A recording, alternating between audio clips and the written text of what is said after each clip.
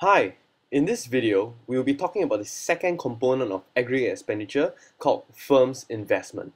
So, the first question we're going to ask ourselves is, what is investment? So, the primary concept of investment is actually quite simple. It is the activity of taking the fruits from the firm and its workers, and we're going to put it back into the production line or its business activities so that we can eventually create or grow more fruit. So the analogy of more fruit simply means more output, and according to the AE equals to Y at equilibrium theory, more output means more income. So what are these fruits that we're talking about? These fruits are actually leftover profits or resources such as materials and other work in progress goods that can be put back into the production. You can even use this to buy more equipment, buy more machinery so that your production level can increase. Hence, more output, more goods and services, more income. Okay, so what if you face the problem of not having enough fruit to invest into your business activities or your production line? Well, you can simply borrow fruit from another source, like maybe borrowing more cash from the bank to buy more machinery or buy more materials for your production. So by understanding the primary concept of investment, what you should typically see is a positive relationship between the amount of investment and national output or income. And this means that when investment increases, the national output is going to increase and vice versa. Just let me explain the chain of events when there is more investment in the economy. So more investment means more business activities and projects, right? And when there are more of these projects, you're going to create more jobs. So the number of jobs eventually will increase in the economy, and when there are more people working, this actually increases the output in the economy. So we know that when AE equals to Y, more output means more national income. So that's a good thing, right? So what I've done is I've explained to you the concept of investment in a very modern context, something that's related to our modern economy. So let's talk about it in a more traditional context. All right. So imagine a farmer that grows wheat. So he's going to sell some of that wheat, he's going to eat some of that wheat, and he's going to save some of that wheat, right? So right now, the wheat that the farmer saves, he's going to take that wheat and he's going to put it back into the field where he can actually grow more wheat for the next season. Okay, so as you can see, there is really an activity of investment. Growing more wheat is simply output increasing, giving the farmer more income, and the activity of putting the saved wheat back into the field is an act of investment. So there are typically three types of investment that is undertaken by two major groups of people. And these two major groups of people are your firms as well as your households. Okay, so let's talk about the household's investment activities first. When a household invests, we actually call this residential investment. Now, a household to invest, they can buy certain types of assets such as stocks and shares, or even property like housing, right? And they buy these assets with a speculative purpose, which means that they are looking for a capital gain in the assets that they bought. So a capital gain actually refers to an increase in the stock price or an appreciation in the property value so that they can sell away either these stocks, shares, or property in the future at a higher price to make some form of a profit. Okay, so that's what it means by buying assets for speculative purposes. Now let's talk about a firm's investment activities. When a firm invests, we call this non-residential investment.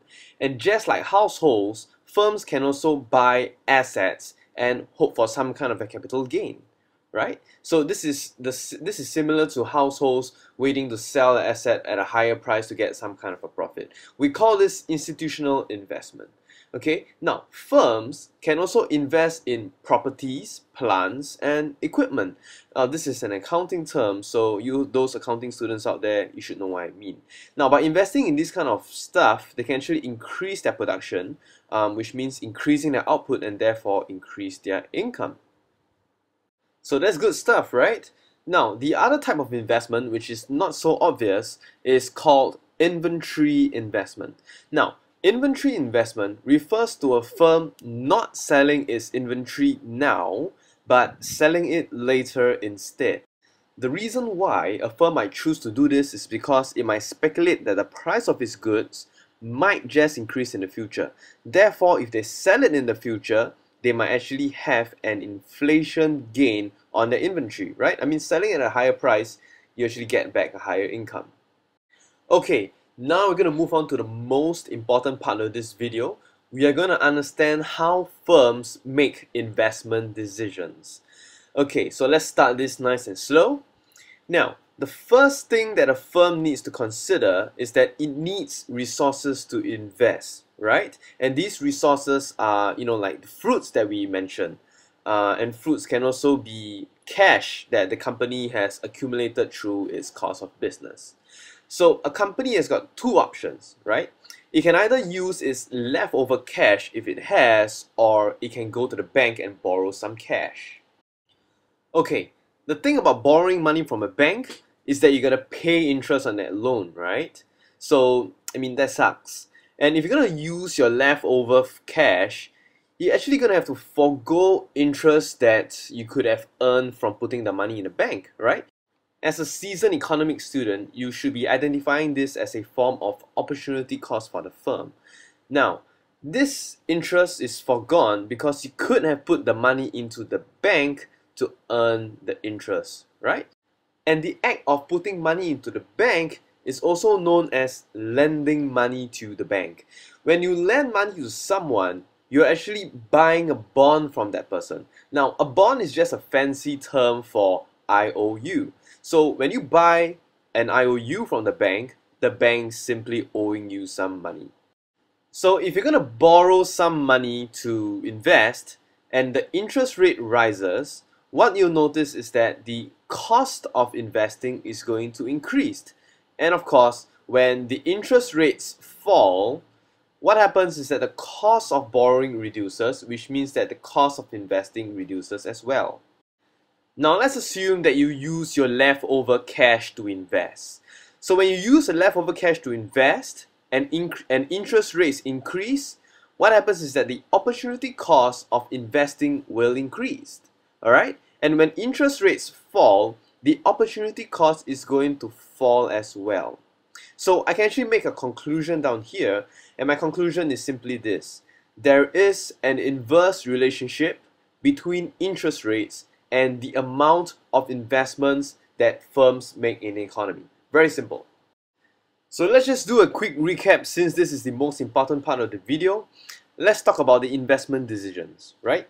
So now, investment decisions depend on the opportunity cost of lending money, or what we call buying bonds, or the cost of borrowing money, which is also known as selling bonds, because you're selling people IOUs, you are owing people money. So these two types of costs are actually the same, and they refer to the interest rates in the economy. So more specifically, I'm talking about the nominal interest rates. However, using the nominal interest rates is not a good enough measure because of this thing called inflation. So we are going to denote inflation with the figure pi. Okay. Now, when prices increase, your return on investment is going to increase, and it's an increase in return on investment because when you sell stuff at a higher price, you get a higher income, right? Therefore, this inflation actually offsets the opportunity cost of lending money or the cost of borrowing money. So the real interest rate should be the deciding factor for investment decisions, right? So how do we calculate the real interest rate? I think we've done this in the previous video. Simply take your nominal interest rates minus your expected inflation rate. Okay, so I'm going to modify my conclusion right now. I'm going to modify it in such a way that there is an inverse relationship between real interest rates and the amount of investment in an economy. Okay, now that we've got the shitty and confusing part out of the way, let's talk about the easy stuff, alright? Let's talk about the math. We're going to take a look at the investment function, and you realize that this is much simpler as compared to the consumption function that you learned in the previous video.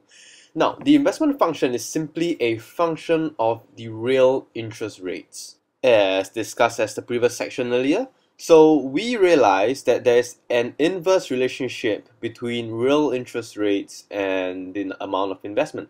So if I'm going to plot the graph with my real interest rates on the vertical axis and the amount of investment in the economy on the horizontal axis and draw the investment function, I should see a downward sloping curve, right? So when interest rates is high, you will get a relatively low amount of investment, and when real interest rates fall, your amount of investment will increase from I0 to I1. Okay, so as you can see, this investment function right here is actually a econometric function. I introduced to you the concept of econometrics in the previous video. So you notice that the total amount of investment is actually your dependent variable. It depends on the explanatory variable real interest rates, and I0 and I1 are simply the parameters of this econometric function. Right? So I think you will find this pretty similar, and this negative sign over here actually accounts for the negative relationship between real interest and investment. And just like consumption, I can break down the investment function into two parts. The first part is made up of autonomous investment. Now, I think if you recall from a previous video, autonomous investment simply means the amount of investment which is not affected by any explanatory variable like real interest. And you also have your induced investment. This is the amount of investment which is affected by the real interest rate. So this is made up of I1 multiplied by the real interest rates. So let's take a look at I1. I1 is simply the sensitivity of investment to the level of real interest rates in the economy. As you can see, this parameter is somewhat similar to the marginal propensity to consume, but this is not about consumption, it's more about investment. Okay, so let's take a look at the value of I1. Now, the value of I1 depends on many factors. It doesn't lie between 0 and 1, it can be any number. Okay, it depends on the economic outlook, and it also depends on the length of the investment maturity. This is not necessary for you to know for introductory economics, so don't worry. Just take I1 as it is. Okay, cool. Now that you understand investment, let's put investment together with consumption. Okay, now we're going to take a look at the AE function, and we're going to assume that we are in an economy with only two entities. There are households and there are firms. Okay, we're going to assume that there's no government. Obviously, this is hypothetical, but just imagine that there's nobody running the economy. I mean, how nice that would be. I don't think that would be nice, but yeah. Okay, so the aggregate expenditure is going to look like this. AE equals to Y equals to consumption plus investment. So if we're going to expand this function out, I'm going to get this. C0 plus C1 multiplied by the level of disposable income. Of course, that depends on the type of taxes, plus I0 minus I1R. So this portion here refers to the consumption function, and that is the investment function. Okay, now I'm going to draw the Keynesian cross diagram. Okay, now the Keynesian cross diagram is, just to remind you, it is the aggregate expenditure on the vertical axis as well as output on the horizontal axis. And I have to draw a 45-degree line to show AE equals to Y at equilibrium. Okay, now I'm just going to draw the AE function without investment, so just consumption. So this curve is AE equals to C0 plus C1 times my disposable income. Okay, and what I should get is a output at equilibrium point A of Y0. Now I'm going to add investment into the picture, and what you realize is that this is not affected by income or disposable income whatsoever. Therefore, it is actually a lump sum increase in aggregate expenditure.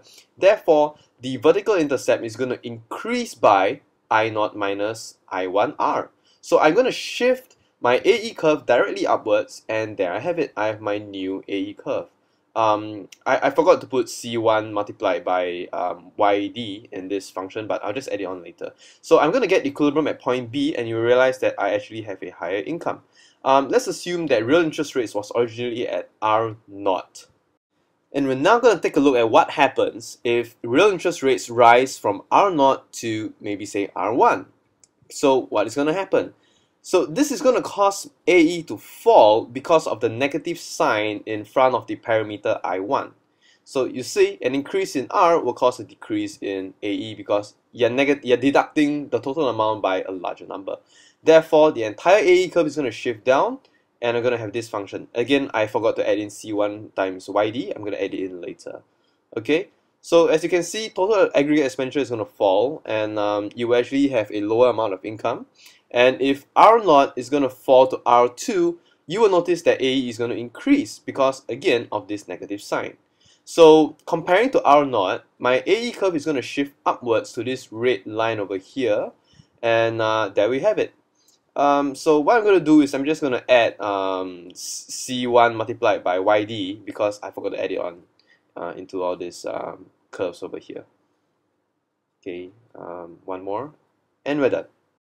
Okay, that was just to show you what happens to aggregate expenditure when there is a change in real interest rates and when you add in the investment function to the entire expenditure function.